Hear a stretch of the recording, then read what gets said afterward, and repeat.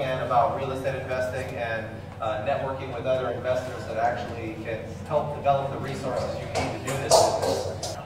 So our FIBI clubs, we have about 15 chapters, 11 are currently active right now, and about 17,000 members throughout Southern California.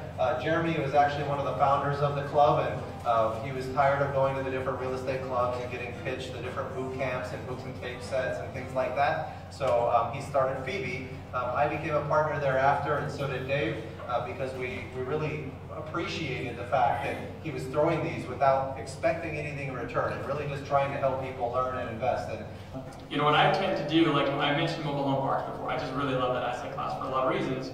One of the reasons why I love it is because it actually caters to the low-end income, which a lot of the jobs since 2008 have become, you know, either low-end or high-end, and the middle class has been eroded, as you know.